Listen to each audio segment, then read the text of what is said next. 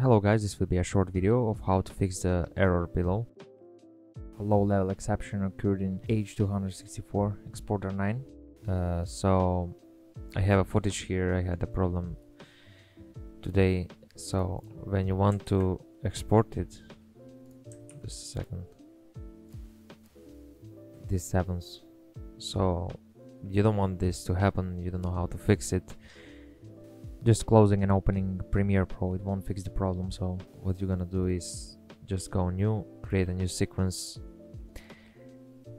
create the sequence you want to use. This is the sequence I created.